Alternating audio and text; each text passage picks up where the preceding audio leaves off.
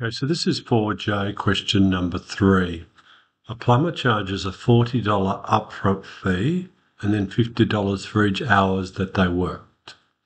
So if the number of hours that they worked was 0, it's going to be $40 plus nothing. If the number of hours that they worked is 1, it's going to be $40 plus 1 times $50 to give you $90. The number of hours they worked is 2. It's going to be $40, the upfront fee, plus 2 lots of $50, so 140. The number of hours they worked was 10. Don't know what climbing problems they're going to work for 10 hours. $40 plus 10 lots of 50, $540.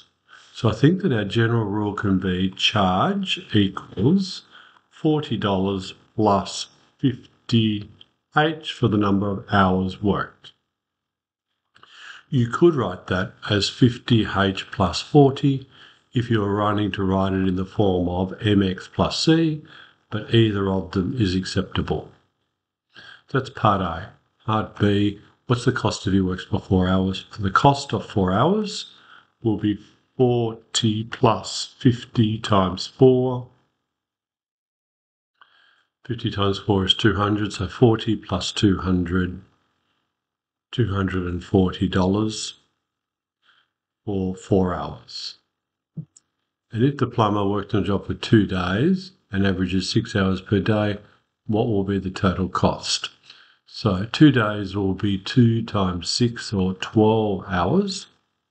So the cost for 12 hours will be 40 plus 5 times 12. 5 times 12 will be 50 times 12 will be 600. The answer is $640. Now on this occasion we weren't asked to draw a graph, but if we were asked to draw a graph, then the graph would look like this is going to be hours, this is going to be cost. We start at 40 and we go up with a gradient of 50.